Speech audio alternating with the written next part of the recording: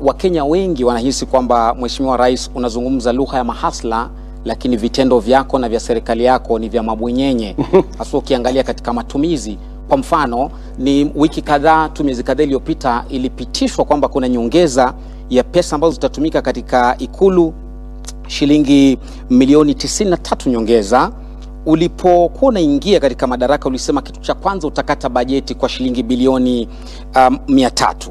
Na hii ilikuwa ni kwamba ujaribu kupunguza matumizi ili Mkenya ambaye ni hasla uliyezungumza kwamba ukiweka Biblia chini tu hivi, ikiwa ni tarehe 11 Septemba mwaka jana kabla uapishwe, utaziba mashimo yote ya makateli na kila kitu kitakuwa shwari. Lakini swali ambalo leo Mkenya anajiuliza ni kwamba hakuna pesa ya kuweza kuwaajiri walimu zaidi, haswa wa shule sekondari junior ambao sasa hivi kuna upungufu wa karibia 1048. Hakuna pesa ya kulipa madaktari kwa wakati ufaao. Kaunti ya mwisho kutaka kugoma ni kaunti ya Kisumu. Hakuna pesa ya kuongeza fedha haswa katika kaunti. Kumbuka kwamba ni maseneta wako katika ambao wanaegemea upande wa Kenya Kwanza waliangusha ule mswada wa kuongeza fedha hadi kufikia shilingi bilioni 407, wakaishukisha hadi 385. Hakuna pesa za hivi, lakini kuna pesa shilingi milioni 459 za kulipa makatibu waandamizi CAS 50 kwa kila mwaka katika serikali yako. Je, unazungumza lugha ya mahasla ama unawapaka mafuta kwa mgongo wa chupa Rais? Sizungumzi lugha ya mahasla peke yake. Natekeleza hii budget. Hii budget unaona hapa ni budget ya mahasla. Uniulize kwa jinsi gani? Kwa nini? Yes. Na nilichokitaja ni tofauti na jambo la kwanza, haya mambo yote uliyoyasema, serikali hii wakati nimeingia nimefanya mambo 4 ambayo yanahusikana na mahasla. Jambo la kwanza, nimeweka pesa karibu shilingi bilioni 3.5 kupunguza gharama ya mbolea ambayo inatumika na wakulima wale wa chini. Kufikia sasa serikali imesajili wakulima milioni 4.5, karibu milioni 5. For the first time, kila mkulima bila ya kubaguliwa alipata mbolea. Leo tumeongeza sehemu ya kuzalisha chakula kwa ekari 1200 kwa sababu ya incentive ambayo tumetoa kama serikali. Mind you, wale wengi ambao wako katika sekta ya kilimo ni mahasla. Jambo la pili, kwa jambo la ambalo linasumbua sana Wakenya, jambo la cost of living. Yeah? Ni nini nimefanya katika ile kupunguza hiyo mzigo kwa Wakenya? Kwa sababu kuna mambo mawili. Wale majamaa walikuwa hapa mbele yetu walifanya subsidy ile inaitwa subsidizing consumption. Walipeleka pesa kwa mamila. Mila hana mahindi yake. Mila ni chuma tu wako nayo na mashini. Zile pesa mimi sasa ndio nalipa. Hawakulipa. Mimi sasa ndio nalipa ile pesa ya subsidy. Unaelewana? Mimi nilifanya nini? Kwa sababu naelewa kwamba shida ni supply and demand. So ile tulifanya ni kwamba tulienda kwa KNTC, tukawapatia treasury ikawapatia letter of support. KCB wakatupatia shilingi bilioni 25. Tukatumia hiyo pesa, sio pesa yetu, ni pesa LC, unapatiwa tu LC. Tukalete mchele, tukaongeza mahindi, tukaongeza mchele, tukaongeza maharagwe, tukalete mafuta ya kupikia. What happened? Ile bei ya unga ilikuwa 230, sasa hii iko 170, ikiteremka. Bei, nataka uende ucheck. Bei ya mafuta ya kupikia fresh fry kwa mfano ilikuwa 1800, sasa hii ni 1100 kwa kilo 5.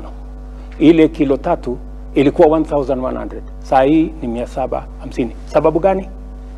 Wale makateli ambao walikuwa wanafanya hiyo biashara wakati walijua, kwa sababu tunajua bei ya hizi vitu kwa soko ya kimataifa, tukawaambia simupunguzeni jameni.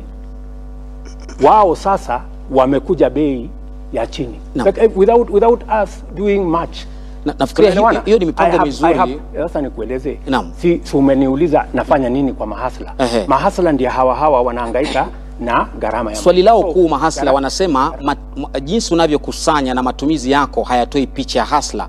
Kwa mfano kuachilia kuongezwa fedha ambazo zinatumika Ikuluni, nitakurudi hapo, na mshahara kama hawa ma CAS ambao hadi sasa hujazungumzia kama unakubaliana au la, licha watu kwenda mahakamani kupinga hilo. Mambo ya CAS ni mpango wangu wa serikali. Naam. Yeah. It is my decision. Ya kwamba mimi naona ya kwamba kuna sababu ya wale ma CAS kuweko. Kwa sababu agenda nilio nayo kusukuma Kenya hii. Leo naibu wangu karibu analala kwa ofisi. Leo yule Musalia Mudavadi unaona amepunguza kilo siku hizi kwa sababu karibu analala kwa ofisi. Mimi ninahitaji wafanyikazi zaidi kwa sababu ile agenda ya kubadilisha Kenya, I need more hands, I need more minds. Lakini wacha nirudi pale kwa mahasla. Wewe umesema ya kwamba ati mambo ya walimu. Je, wewe unaelewa ya kwamba serikali hii imeajiri walimu 35,000 yenye haijawahi tangu Kenya iundwe? There has never been one hiring of 35,000 teachers. Lakini next year wanasema bado JSS madarasani hakuna walimu. Ni tamu moja sasa wanafunzi waliingia hawajapata walimu hadi sasa. We are hiring another 30,000, 35,000 next year, next financial year baada ya hii budget.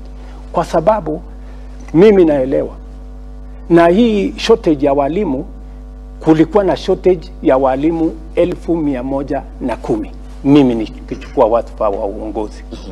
At least nimejaribu kupunguza hiyo shortage ya walimu. Nime hire the biggest number of teachers in Kenya.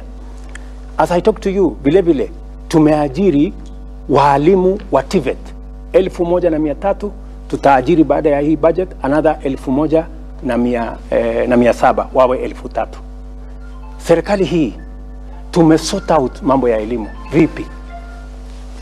Wakati tumechukua usukani, walimu watoto wetu walikuwa wanahangaika, hawajui watafanya mtihani ama watafanya mtihani. Hii junior secondary itakuwa katika secondary school ama itakuwa primary school. We have sorted out that problem. And on top of sorting out that problem, na tumeweka junior secondary school pale katika primary school kwa sababu ingekuwa mzigo mkubwa sana kama pendekezo ya serikali iliyopita kwamba waende katika secondary school, ingekuwa gharama kubwa sana kwa wazazi. Naam. Vile tumeongeza walimu. Juzi, nafikiri wiki moja iliyopita, tumesort out the biggest problem ya mambo ya elimu ya vyuo zetu. The biggest problem, vyuo zetu nikiongea na wewe saa hizi, karibu zote zinafungwa.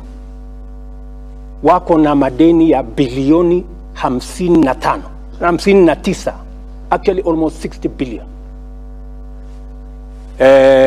Wana strike, wale wahadhiri ama lecturers wamegoma, hawajalipwa, nani hajalipwa. It has taken my administration to sort out, kwa sababu wale wote wamekuwa wakimbia kutoka changamoto hiyo kwa miaka 20. But I want to tell you, we have put our education system now